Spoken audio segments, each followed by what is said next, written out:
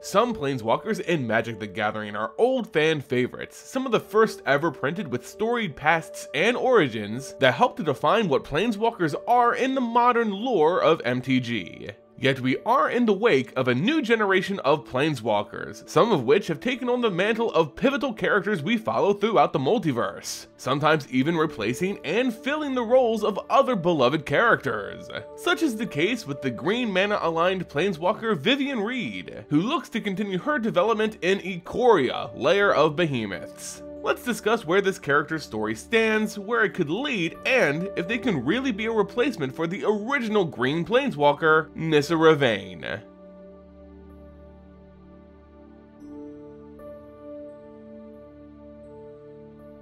Hey guys, and welcome back to the Ether Hub. I'm Simon, bringing you more Magic the Gathering lore. Today we're discussing Vivien Reid, her story, and her potential involvement in Ikoria Lair of Behemoths. If you haven't seen this jammed in one of your random packs of Theros Beyond Death, Wizards of the Coast have leaked out some box art for Ikoria, which confirms that yes, Vivien Reid will be involved in that plane's story. We also know from an interview with Mark Rosewater that the plane will have a few Planeswalkers we're familiar with, one of which being Vivien, and another brand new Planeswalker which we can only really speculate on. So Vivien Reid is confirmed for Ikoria, but what's the state of her development? How could it impact the story of this new plane?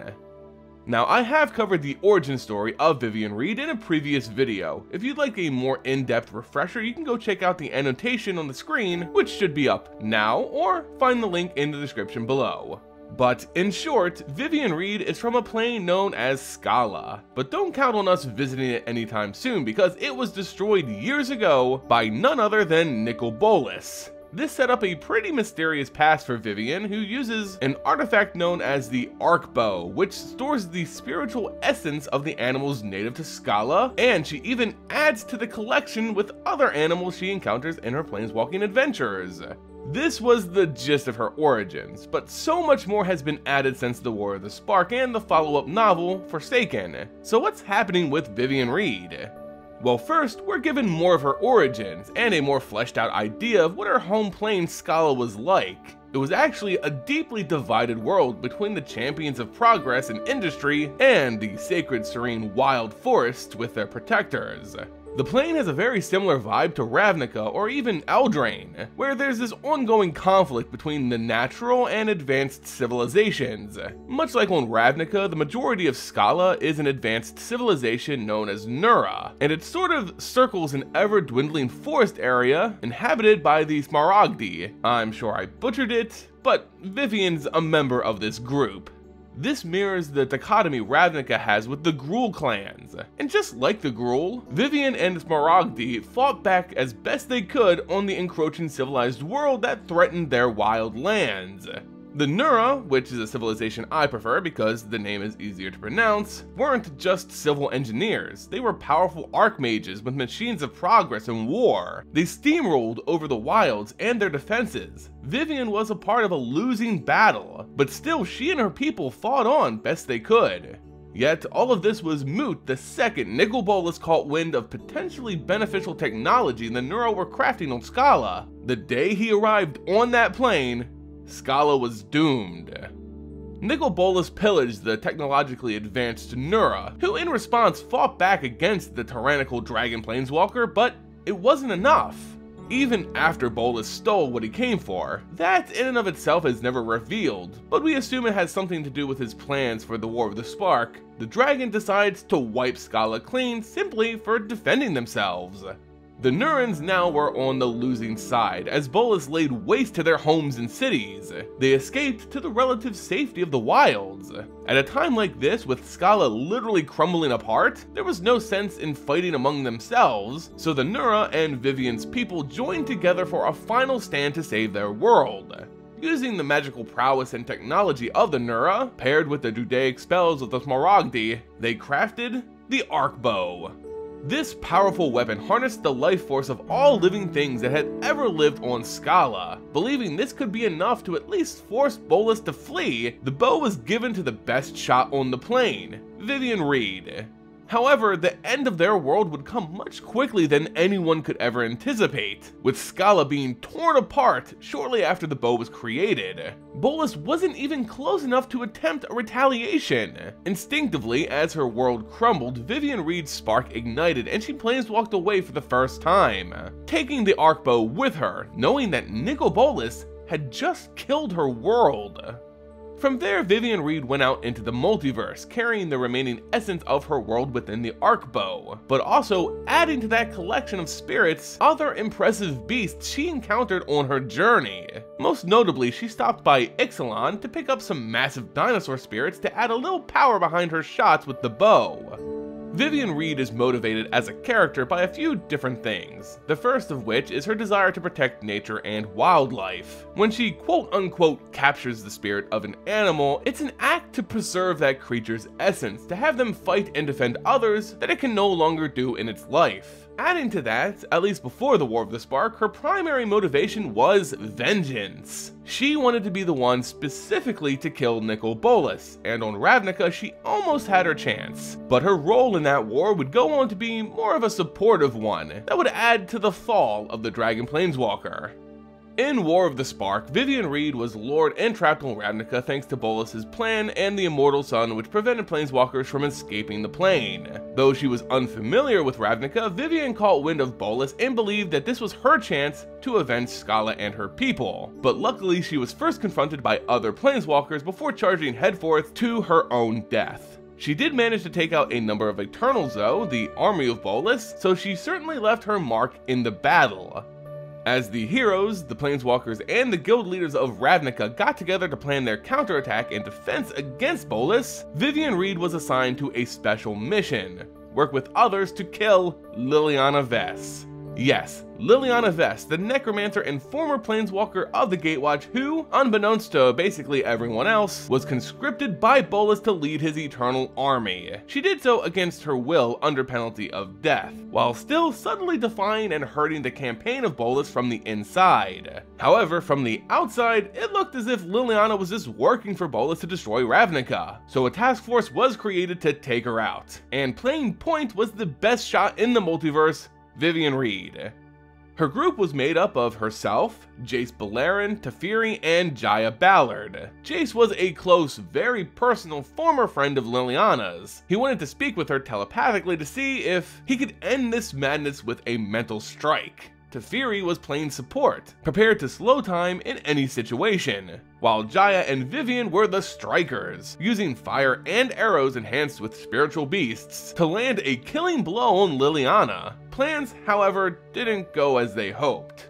Finding their target leading the Dreadhorde, the group stationed themselves on a tall building, perfect for sniping without being detected. The presence of Bolas and the use of the Chain Veil by Liliana assured Jace's mental magic to be blocked, so the assassination was on. Teferi started by creating a slow time bubble around Liliana, leaving a massive delay between her possible reactions and defenses. She was slow to protect herself, slow to summon zombies in retaliation. It was time to strike. Jaya and Vivien let loose a torrent of fire and arrows that rained down on the helpless necromancer. Spiritual cats and bears charged with the arrows, biting and clawing. Despite the slow time bubble, the innate spirits housed in the Chain Veil came to the defense of their master, almost like a reflex. Still, Liliana sustained significant damage. Had the assault continued, she surely would have died. But the commotion grabbed the attention of Bolas himself, who came to the defense of his newest tool, toppling the very building the group was using for positioning. Vivien and the others fell, surely to their deaths, if it wasn't for the quick spellcasting of Teferi, who slowed their falls and saved their lives. In truth, it was lucky that this group failed, for if Vivien managed to kill Liliana Vess, the Necromancer would have never been able to turn the tables on her master, and Bolas could have actually won. Luckily, we know how War of the Spark turned out, and while Vivien didn't cast the arrow that would end the life of Bolas, she did manage to help in his downfall. But after the War of the Spark, there's still more work to be done. Cleanup of the loose ends, partners of Bolas who must be brought to justice. Vivien, for one, believes personally that Liliana Vess and her Chain Veil are an existential threat to the multiverse. Perhaps a little salty for failing in her mission and killing her, but believing strongly that her unnatural means leaves her as an evil which should be snuffed out. Vivien made her voice heard in a follow-up meeting between the Planeswalkers and the Guildmasters on Ravnica, and they agreed to send an agent to kill Liliana Vess. However, Vivien Reid was not that agent, actually offering to help another Planeswalker, Vraska, in her mission to kill Dovin Baan, another accomplice of Bolas.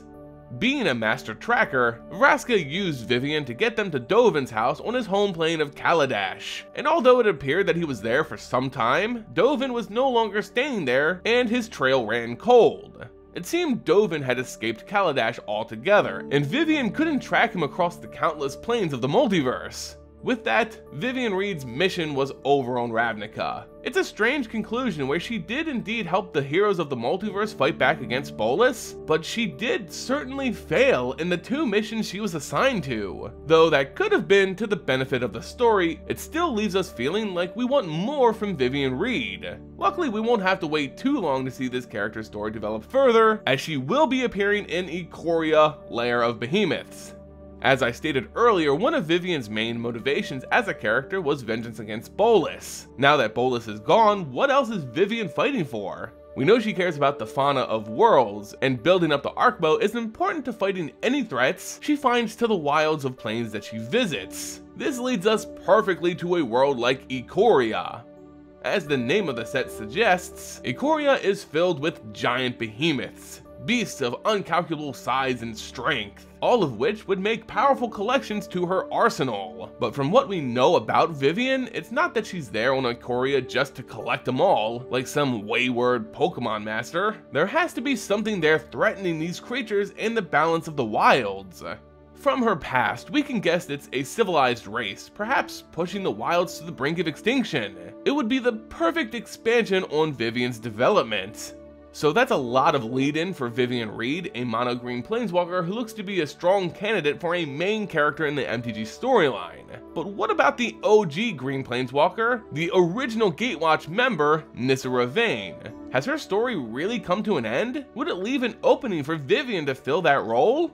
I can go more in depth with Nissa's story and post-War the Spark exploits in another video. There's a lot of stuff going on between Nissa and Chandra we gotta discuss. But Nissa's decline as the de facto green planeswalker in the story has been occurring for some time now. Yes, she has appeared in almost every set involving the Gatewatch, but internal conflict between the group led to the division which, lore-wise, would be hard to bridge.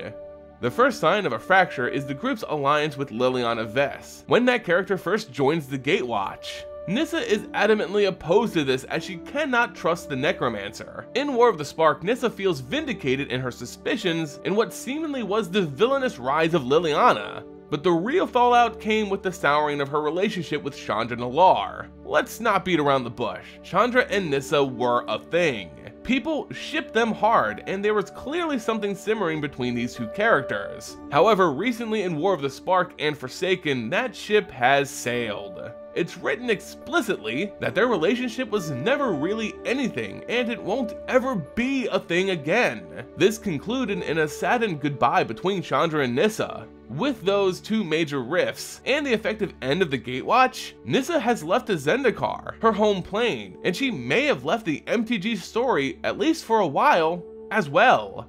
Now the real question becomes, with Vivien Reid showing up in Ikoria Lair of Behemoths and a planned return to Zendikar coming shortly after, who will come out as the main green mana protagonist for Magic the Gathering? If Nissa shows up in the next planned Zendikar block, the chance of this character's resurgence is real, but could Vivien really replace her with her role in Ikoria? Oh, and let's not forget, Garruk Wildspeaker has just been freed from his curse for the first time in a decade. With his adventure in Throne of Eldraine, Garruk also is a possible candidate for mono green planeswalker of the Gatewatch and the MTG storyline. But I'll leave that question to you guys. Let me know your thoughts in the comment section below.